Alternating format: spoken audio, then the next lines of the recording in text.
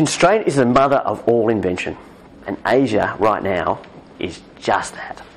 So what's going on right now in the payments world in Asia is that the traditional payment methods that we here in Australia are so familiar with, and the world is so familiar with, particularly in the traditional markets of North America and Europe, have grown up with card schemes that were, born in the 1960s and 70s and have evolved today in some of the very familiar brands we're familiar with today. But Asia itself is a myriad of new and emerging and alternate payment systems.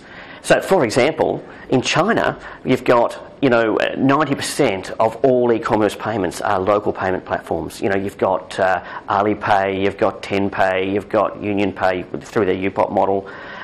You've seen the evolution of public transport platforms like Octopus in Hong Kong. You've got Nets evolving in Singapore. And in Thailand, you've got some 27 unique debit card systems which are being used online today.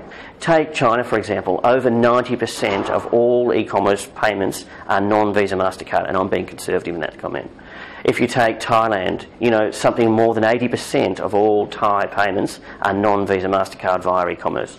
How do you talk to not only the Australians, the Europeans and North Americans who have been your traditional markets and booking online for 10, 15 years now, but how do you also talk now to Mr. and Mrs. Average in Bangkok? And that's now about ensuring that you've got all their local payment systems certified on their platform. So let's take, for example, a situation in Indonesia. You've got the well-regarded, well-known resort island of Bali. It's been catering to the Australian and New Zealand market for years. The Europeans and North Americans have been flying down for their, annual flutter and weekend or, week or so away. But increasingly so in Indonesia now, we've got Mr. and Mrs. emerging and average middle class wanting to also enjoy the virtues of weekend in Bali. I was there last year, and I was absolutely astounded at the evolution in payments, and a lot of the traditional players still being unable to talk to this new and emerging market within inside Asia itself. So, I was confronted with restaurants and hotels with 15 FPOS machines, terminals, card terminals catering for all the different banks within the region.